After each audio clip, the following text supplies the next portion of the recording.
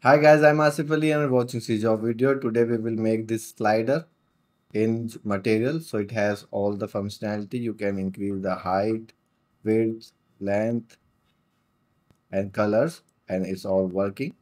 So it's pretty simple material. So let's start this tutorial. So let's start this. So I'll right click and create a new material and slider. And I'll just right click and make an instance of this and open this and also open the instance. And on the planar we will check our effect here. So basically inside the material what you have to do actually, you have to make a capsule shape like this. So basically what you have to take, you have to, if I take the brush or this, you have to make this kind of shape which is round from both sides like this. So basically if you connect these, this is what I want. Okay. So what you have to do, like here we have two circles and one rectangle. So we will make that. So if you have this radial, let's make this material unlit. So it will be easier to visualize. And I'll just connect it here. And if I make the density a little high, so blurriness will go on and it will be very sharp, like 50. And this radial is too big. I need a very small. So I'll just make this maybe 0.2 smaller. And if I take the texture coordinate, want to even bigger texture coordinate, and I add some value on it and connect here.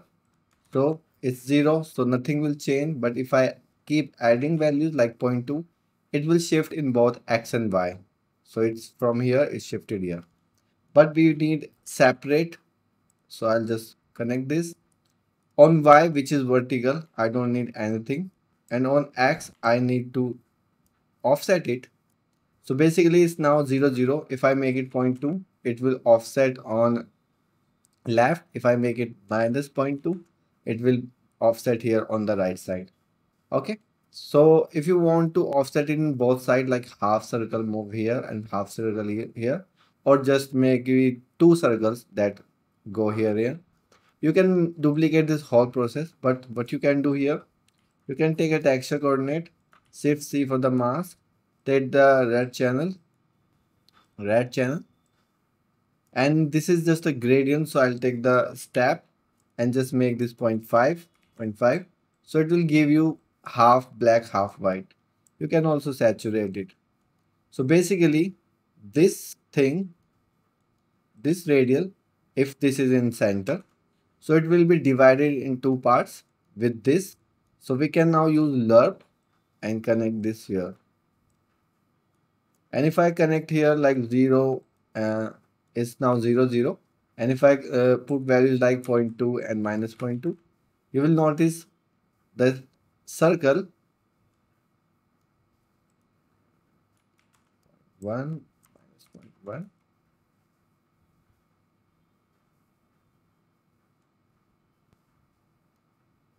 Let me preview it.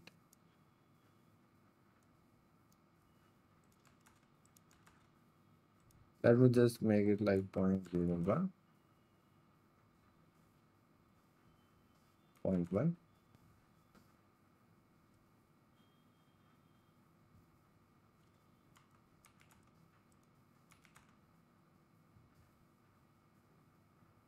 So it's moving both sides. Actually, this should be negative and this should be positive. You cannot put positive here, negative here. Okay. So basically now you can make a parameter and you can call it. This will be actually the length of the button of the slider. So I'll call it length. Okay. And this is 0.1, so I'll just make it 0.1. And this is negative, so I will just multiply this with -1 and connect here. And then just save and check it in instance. So I'll just save it. Excuse me. So now here, you notice I have this thing which looks cool. Now I just need a cylindrical shape here, a rectangle. So for that, I'll take a texture coordinate, Shift C, and I'll take the red channel, which is this. Then I'll subtract 0.5 and take the absolute of this. So it's there. Now I'll take the step, make it like 0.5 for now, just to check, or maybe 0.1. So this is the width, and this width should be the same like this. So I can connect this here, but later. Then we have to cut it on the height. So what I'll do, actually you can do it like this.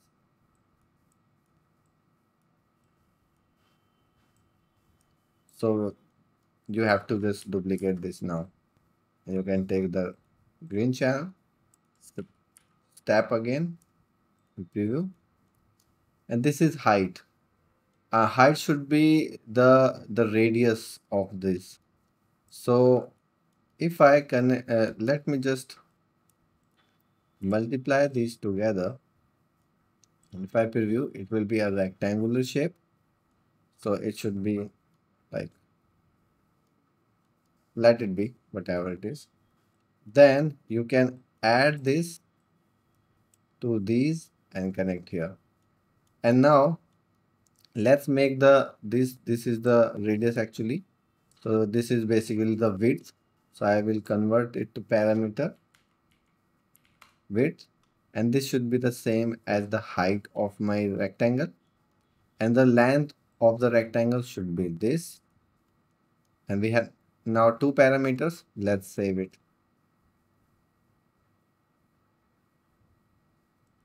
And see, but there's an issue. These are like transparent thing, but let me show you how it's working. So it's working cool. You can just put a saturate here and save. Cool.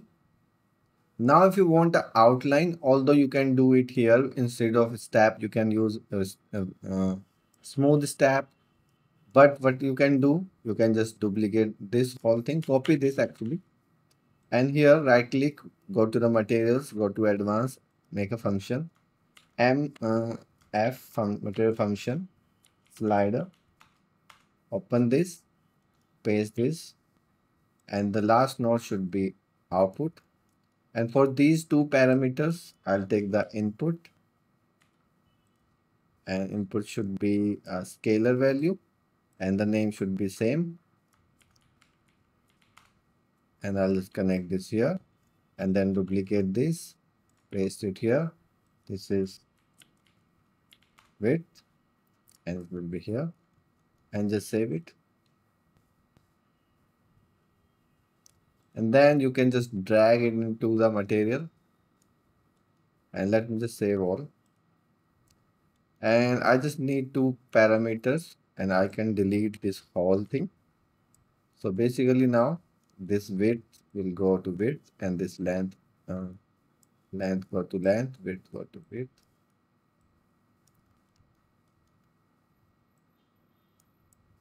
So you have exact same thing with just this parameter. So now what you can do, you can duplicate this, and you can subtract from the width some value and go to width, and you can subtract some value from the length, go here, and those subtraction value will be called edge thickness actually. So basically this will be smaller because you are subtracting some value, and this is bigger, so you can subtract from this to this and connect. So if this edge is like 0.05, it will be your thickness. And let me save and check it into the instance. So now you can see we can increase or decrease this, and still the length and the width is working. So like it's 0.005. And now you need that again here, a little bit smaller. So what you can do, You can again duplicate this thing and can connect this thing again. And instead of this edge, I'll call this is inside. And it should be bigger than this because it should be smaller than this. So I'll just connect this here and let's make this 0.8 for now and then add it here. I hope you are understanding what I'm doing. So it's just subtracting and making things smaller and then add again. So now you can see some issue there. Yeah. So this inside should be like, it depends how much you want.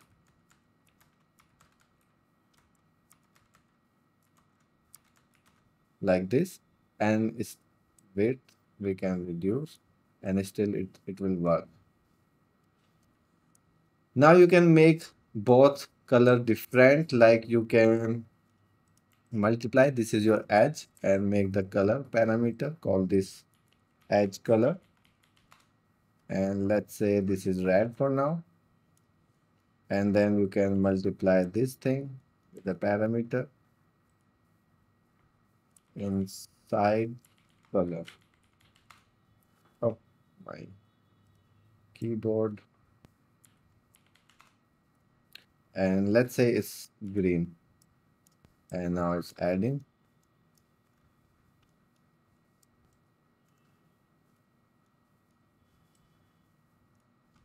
And save. So you can see the colors, but of course I will not use the red, I will use maybe gray, and this one maybe blue. And you can also use a gradient for that blue, this one. So you can use our texture coordinate, C for the mask.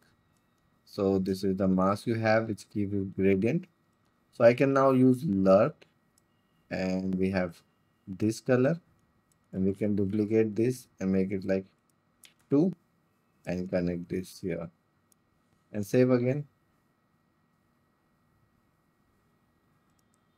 So now you can see it's blue and greenish, although you can make this purplish. It depends. So now you have this length and this width. And if you want to like animate this like a power up, or you want to like cut it, you can also do that. Basically, you have this. You can take again this thing, this channel, take the step, connect this, like a power like wipe, and just connect this here and then multiply this here, and I'll save it. So now with this value you have this, and it's all working. So this is the basic shape. This is my first tutorial. I can make the series of these. I can put lots of animated things here. You can add this into the Niagara, then you can use it. So these are the all things you can do. So I hope you liked it. Thanks for watching. Keep learning. Bye bye.